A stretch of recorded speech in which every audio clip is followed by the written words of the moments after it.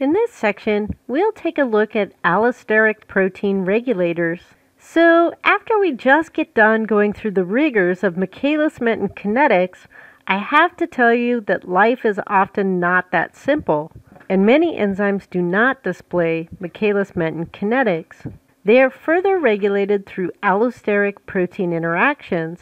They will tend to have S-shaped curves, or sigmoidal plots, rather than the standard hyperbolic plot that we saw with the Michaelis-Menten graphs. A good example to look at for comparisons are the hemoglobin and myoglobin proteins. These proteins are not technically enzymes, but they carry and transport oxygen, so we can look at oxygen binding using standard enzymatic curves. Myoglobin is a homolog of hemoglobin. However, it only contains a single polypeptide chain, whereas hemoglobin is a tetramer that contains 2 alpha and 2 beta subunits in the adult hemoglobin form. You can see that their ability to bind oxygen varies. Myoglobin shows standard Michaelis-Menten kinetics, whereas hemoglobin shows this sigmoidal curve. If we look more closely at the two proteins, we can see that myoglobin is a holoenzyme that requires a heme prosthetic group. This prosthetic group contains 1 oxygen binding site, whereas each subunit of the hemoglobin protein contains 1 of these prosthetic groups for a total of 4 oxygen binding sites. Here's a closer look at the heme prosthetic group used in both hemoglobin and myoglobin. Notice that the iron metal coordinated at the center of the molecule. This iron helps to coordinate the binding of the oxygen molecule when it docks onto the hemoglobin. This is a schematic visual model of oxygen binding process in hemoglobin. It shows all 4 monomers of hemoglobin and the hemes. Oxygen's not shown in this model, but for each of the iron atoms, for example in this upper module here, when oxygen binds, the molecule is going to flex in this direction, and it tugs this histidine residue closer to the iron heme. So you can see that when oxygen binds to the hemoglobin, there's a pretty dramatic shift in the overall 3-dimensional structure of the protein. This shift in the protein structure is what causes the sigmoidal shape of the hemoglobin oxygen binding curve. As oxygen binds to the first subunit, it has lower affinity for the oxygen. However, when it does bind, it causes a conformational change in that subunit that we just saw in the last slide. This conformational change also tugs at the neighboring unit, causing it to shift conformation into one that's more favorable for oxygen binding. Thus, the curve ticks upward with the binding of the second molecule of oxygen, and it ticks up more sharply for the third binding. And by the time it gets fully saturated, it's reaching the Vmax stage. This causes the S shape of the curve, and it's known as cooperative binding. So the hemoglobin protein can exist in different conformations that have different binding affinity for oxygen. To distinguish these different binding states, researchers call them the tense or the relaxed state of the enzyme. We will see that this type of terminology for allosteric enzymes is used a lot. The tense state favors inactivity or reduced oxygen binding in the case of hemoglobin and is denoted by the squares, whereas the relaxed state favors oxygen binding and is shown as the circles. This model shows oxygen-bound subunits as red, whereas no oxygen-bound is clear or white. So when there is no oxygen-bound, the protein will strongly favor the tense state. However, as oxygen binds to the molecule, there's going to be a shift in favoring the relaxed state. So you can see that this shift is going to occur more and more with the more oxygens that are bound, until when it's fully saturated, most of the protein will then be in the relaxed state rather than the tense state. This can be visualized graphically as the sigmoidal curve or the S-shaped curve, which mimics the tense state at the beginning of the reaction and transforms to the relaxed state by the end of the reaction. In between, it is in flux between the two states. Note that the graph here denotes the partial pressure of oxygen within the system, indicating the overall amount of oxygen within the system. In the arterial system, the pressure is higher and keeps hemoglobin saturated, whereas in the venous system, the pressure is lower and the oxygen affinity is reduced. This is important, as we will see that hemoglobin is also responsible for the transport of carbon dioxide back out of the system. Blood in the arteries needs to carry the oxygen to the tissues of the body, whereas the venous blood is returning to the heart and essentially the lungs with the carbon dioxide waste products that need to be released from our body. Without this cooperative nature of hemoglobin, this dynamic would be much harder to do with a single protein. It wouldn't be possible with myoglobin. And notably, myoglobin is an oxygen sequestering protein that's found in muscle tissue. pH is another important factor in hemoglobin oxygen binding dynamics. This effect was first described by Christian Bohr. Yes, Niels Bohr's father.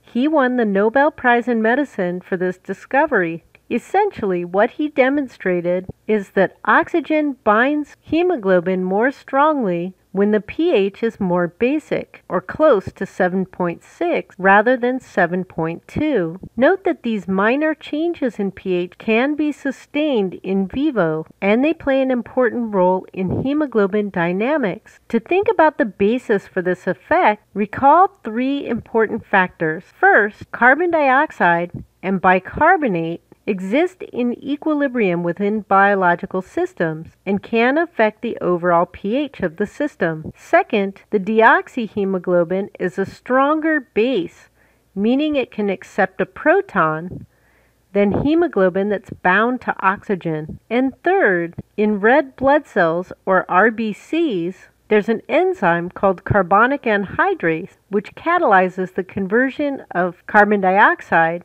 into carbonic acid. So that's going to upregulate the amount of protons within the solution, thereby lowering the pH. So as we metabolize oxygen to the waste product of carbon dioxide, that's essentially going to lower the pH within the system. So in our first example, in a muscle during exercise, glucose is going to be converted into carbon dioxide.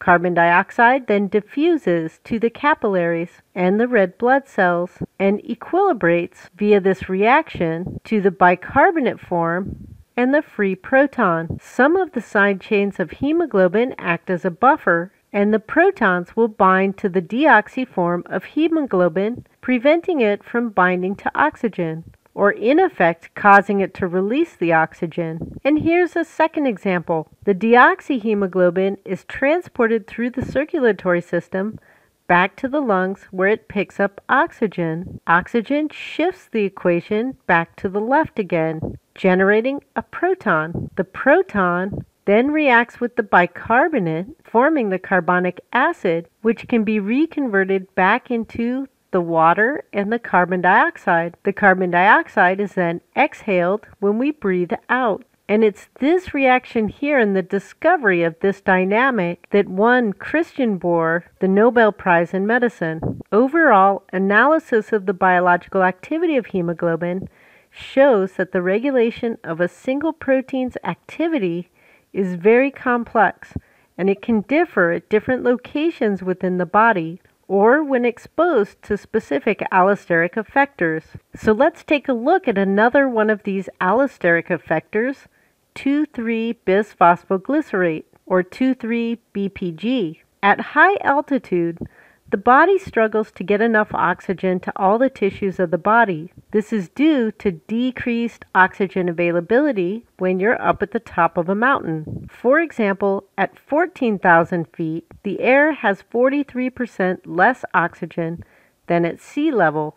And at the top of Mount Everest, there's only 21% of the available oxygen that's available at sea level. So this is known as the death zone. An extended stay above 8,000 meters, or 26,247 feet on the top of Everest without supplementary oxygen will result in deterioration of the bodily functions and death, even within a few hours.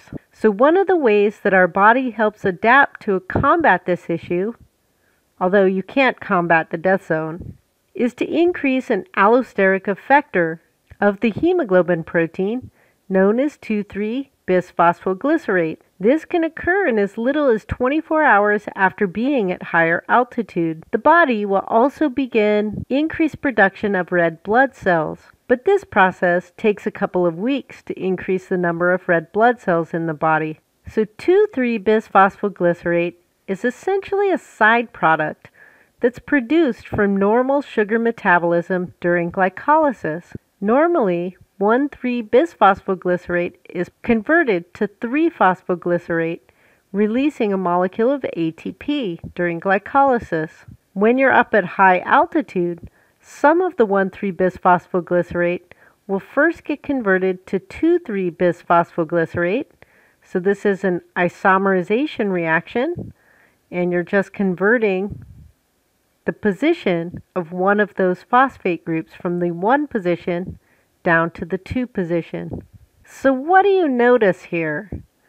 Binding of the 2,3-bisphosphoglycerate to hemoglobin is actually decreasing the binding affinity of oxygen for the hemoglobin molecule.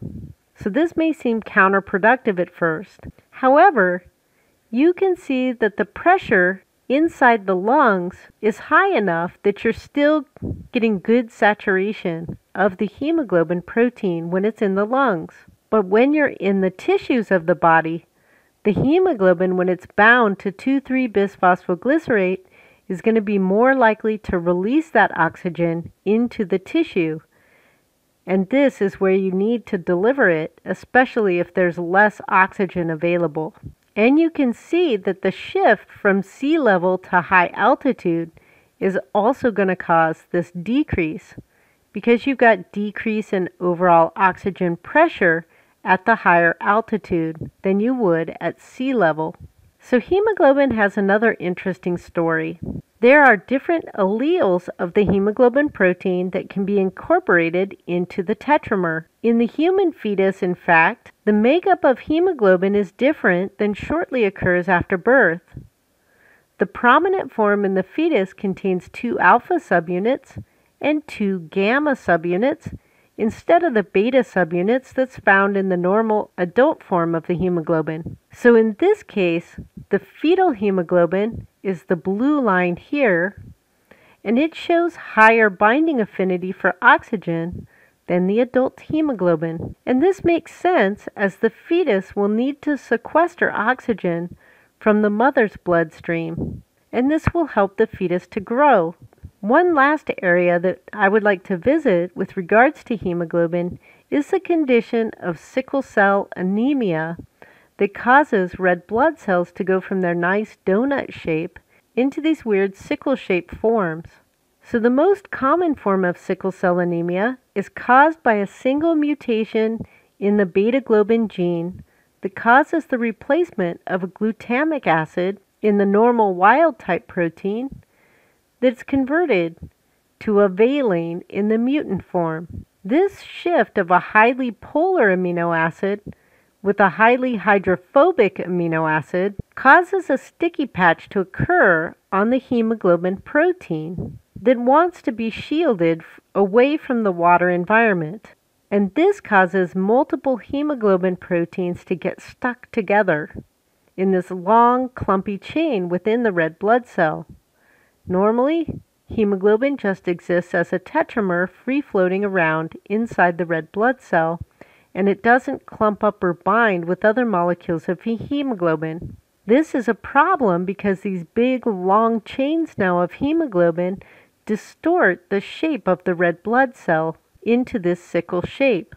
The clumping is worse when low oxygen levels are present, such as when a person is working out hard or running, for example. The disease is the worst in patients that have 2 mutant alleles and only contain the beta-globin gene with the valine mutation. People that are heterozygous and contain one wild-type gene and one mutant gene do not have as many symptoms and are typically thought of as carriers for the disease, although they can suffer from some milder symptoms. Regarding the symptoms, the sickled red blood cells get clumped together and they cannot pass easily through small capillary beds. This can lead to multiple pleiotropic problems for the sickle cell patient.